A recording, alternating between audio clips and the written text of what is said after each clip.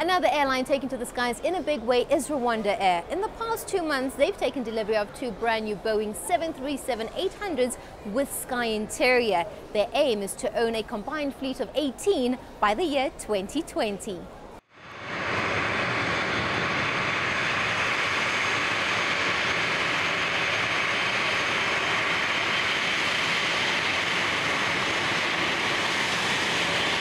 "17 years ago, this country had basically gone to the dogs when genocide took place. 1 million souls disappeared over 100 days.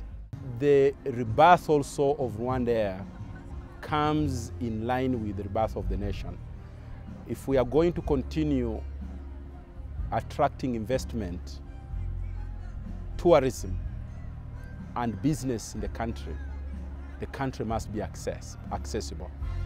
It became imperative that if we must sustain the growth that the country is currently registering, then a strong and reliable airline be created. There's every reason to celebrate the sleek new bird's arrival.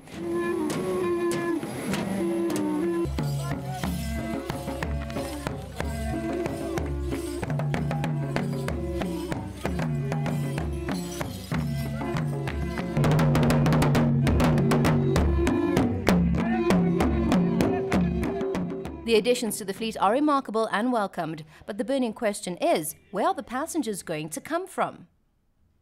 What sensible airlines and what we are doing as an airline is that beyond meeting the capacity that there is, or trying to meet the capacity or the demand as to where, we are trying to create the demand.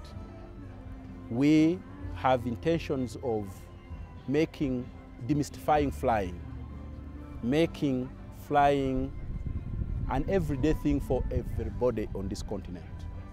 Africa is still the most underserviced continent in the world in terms of aviation.